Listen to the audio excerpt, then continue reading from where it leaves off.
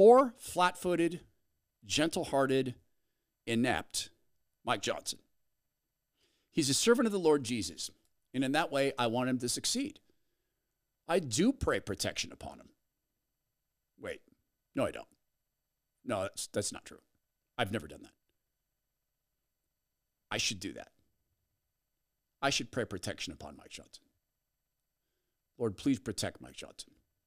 Sorry for lying. Unintentional. I was thinking I should do that, but I hadn't. Mike Johnson needs help. Everybody knew the Hunter Biden trial was going on. Everybody knew there was going to be a decision. Everybody could have been prepared for this exact question that Mike Johnson got from CNN's chief congressional correspondent, Manu Raju. That's a cool name. That's cool. I wish if people came to me and said, what's your name? I could go, Manu Raju. It rhymes, doesn't it? Manu Raju. Instead, my name is a sound. It's an utterance. It's like something you'd say on accident, like if it hurts your hip. Todd! Here's Manu Raju asking this to Speaker Johnson and what Mike Johnson should have been able to say on the spot. I had an opportunity. I've been in meetings all morning, so I haven't even seen. All I know is that he was found guilty, but I think that's appropriate. And Mr. Speaker, you said tomorrow with contempt of Congress. Do you have the votes for Merrick Garland tomorrow? We'll be making the timing decision later this afternoon. But Mr. Speaker, you've been saying. I'm not sure about that yet. But Mr. Speaker, you've been saying two-tier system of justice for some time. Here's the president's son being convicted on 3 counts. Doesn't that undercut your claims? It doesn't. Every case is different, and clearly the evidence was overwhelming here. I don't think that's the case in the Trump trials, and all the charges that have been brought against him have been obviously brought for political purposes. Hunter Biden is a separate instance. Who's going to win the congressional baseball game tomorrow? Ha ha, congressional baseball game. No, Mike, it goes like this. You stop and you say, the Department of Justice had 7 years to bring these charges.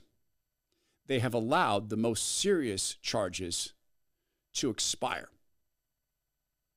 They let the statute of limitations apply on purpose.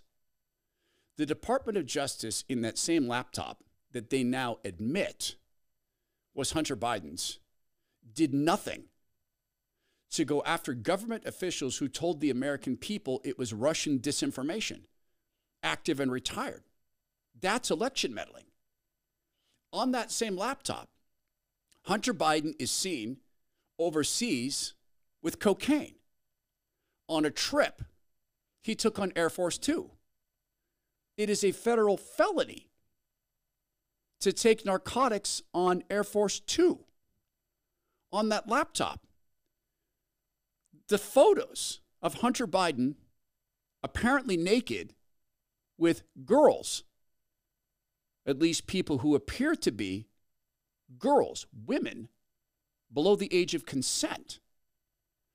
He's seen multiple times engaging in sex trafficking, trying to pay off a woman who is apparently a Russian woman who'd been sex trafficked, trying to get her to say on film that he never forced her to do anything she didn't want to do. That hasn't been charged. Hunter Biden is recorded threatening people in China.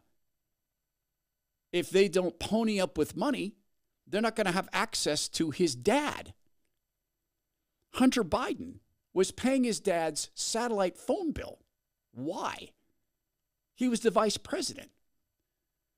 He contacted his dad to arrange business meetings on fake email addresses that Joe Biden had set up on government servers with fake names.